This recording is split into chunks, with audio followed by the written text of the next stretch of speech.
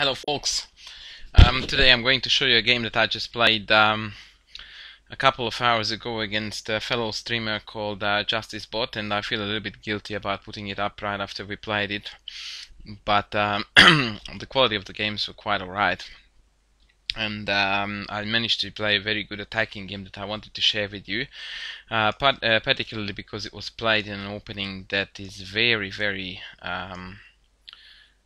fashionable these days, is the word that I was after. And this is the Queen's Gambit. What am I talking about? It's Queen's Indian defense, and here we have this Queen C2 move, which has become very fashionable around 5 years ago or so. And ever since, it has been in the center of theoretical debates. And although I think that Black has got a number of ways to equalize, it is a really fun line to play because White gets a lot of play for the sacrifice pawn, which comes about right here when we play d5. So the idea is that after e takes, pawn takes, knight takes, the knight on d5 is a little bit awkwardly placed. It's in possible pin. Also, it blocks the d pawn, which is likely to be a backward pawn, and so on. So White has got quite a bit of pull for the pawn. Rook d1, all logical moves, and probably best in this position is just to drop the knight back to f6. In my opinion, the sooner you get the knight out of this pin and the way of the d pawn, the better. My opponent played queen c8. The idea behind this move is to remove the queen from this potential d file pin and at the same time guard the bishop against this pin. So it makes a lot of sense, but the queen on c8 looks very awkward and passive. So yeah, it has got ups and downs really. I ended up playing a3. It's a move that is designed to decline or deny knight b4. Excuse me.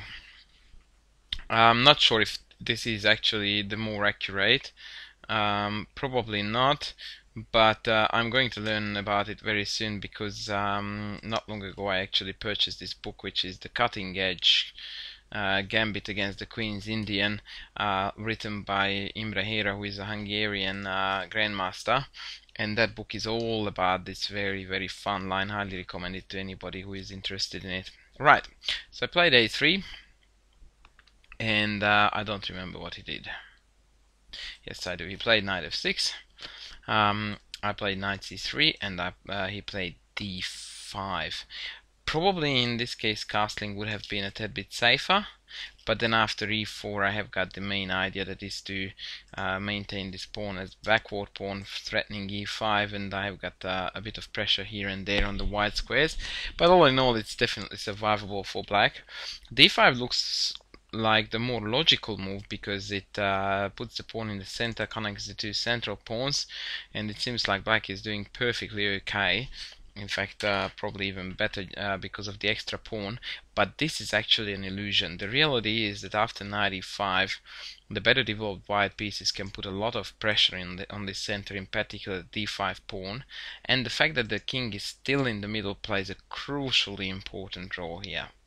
Right now, perhaps best is castling, simply giving back the material, and then just go from here and try to equalize. All the white's prospects are certainly better here, but my opponent played the more consistent, although bad, d4. And now the problem is that after queen a4 check, black is in very serious trouble. The main reason is because after knight d7 he will be in a very awkward pin, and I will gain access to the d5 square, and king f8, which although ugly would look very logical, because now d4 is hanging, and if bishop takes, queen can retake, and the knight still has no good square. But this move actually loses immediately to a very spectacular queen c4, and the mate threat can't be parried without severe material losses. This is a very nice motif, and one that we should remember because it might recur in our games. So for this reason he had to play knight d7. He chose to drop back this knight. Perhaps the other one would have been a little bit more accurate, because this way I can avoid even swapping this knight off. and I can just go into d5 right away. So now these two knights are dominating the whole entire board with the aid of the bishop from g2. He can't castle because this is hanging, and if he can't castle, that's pretty much the end of the story, because my forces are just creating more and more threats. e3 is the ultimate way to break the position up and then eventually open up the d file. I was thinking about what he really should have and could have done here. Not a lot, really. He played bishop d6. I was thinking about perhaps bishop d8, and after knight c4 come around here. But then I realized that that loses to this tactical trick here, and then knight d6 check. So probably there is not much he can do already at this point. Once again he played here, and after knight c4 he dropped back. But again, White's pieces are just developing so beautifully, every single one of them with the tempo. Now knight c7 check is threatened, so he played knight a6, and the sad end of this story was that now I got to play queen c2 with the threat of playing a check here. I really don't remember what he did here. What did you do here, dude? I think he played bishop c6, that's right. Yep. So I went check, king here, knight d6. It's really just the finish off, because black is hopelessly lost. Now mate is threatened already. He had to take, bishop takes, mate is threatened already, and rook e8 is not guarding it because bishop e7 takes is still mate. So instead he chose to play queen b7, but now he just lost to queen check here, and then queen takes f7. And it's a very awkward moment for black again, because after queen takes f7 I'm guarding d5, and at the same time threatening with knight e7 check, which is pretty much unstoppable. He played knight f6, and after knight e7 check he sacrificed the queen away and resigned in a few more moves. So yeah, that's how things can go really wrong very fast in this line for black. I would like to go back just to the beginning once again to see this motif when he played d5. After knight e5, black really has to be careful, and I wouldn't be surprised if d4 would turn out to be a decisive mistake already. And yeah, after queen a4 check, knight d... Okay, so here he played knight here. I reckon this one would have been better.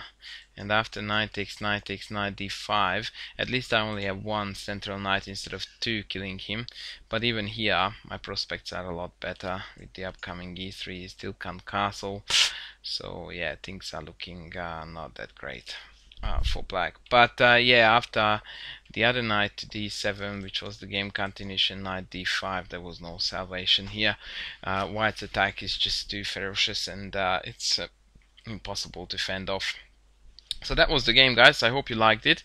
And once again, as I said, there is that book that I was referring to by Imre Hera, Hungarian Grandmaster, and that book has got some really sweet games too. So if you are interested in this line more in depth, then I highly recommend you to have a look at that book too. I hope you guys enjoyed it, and I will be back with more soon. Thank you.